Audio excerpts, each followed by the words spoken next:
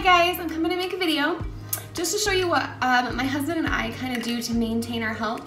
If we're feeling run down or feeling that scratchy throat, we usually take 1 to 2 of these On Guard pills to help our immune system boost, or give us an immune system boost.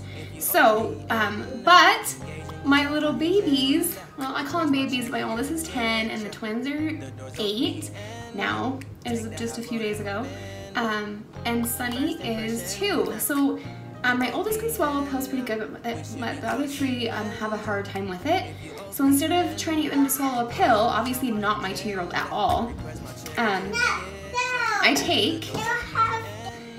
take 3 of these On Guard pills, On Guard Plus pills, 3 of these, and a 10 ml roller bottle. I get these, you can get them on Amazon, you can get them on oillife.com, you can get them on aromatools.com.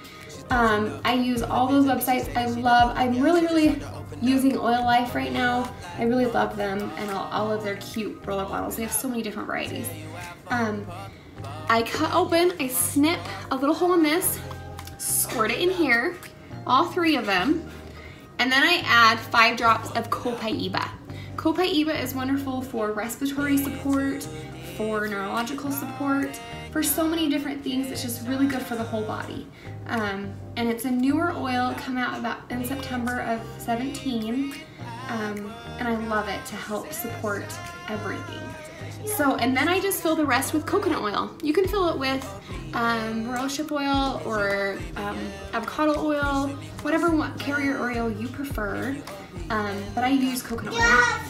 And then I just roll my kids, I just roll my kids' spines when they are feeling run down or they're getting a cold, and I do that for about 10 days and try to cease fire on all of the symptoms, and depending on what's going on, I use Breathe or whatever else needs to be helped with, but that is my main defense. Is the On Guard Plus pills and the Copaiba together.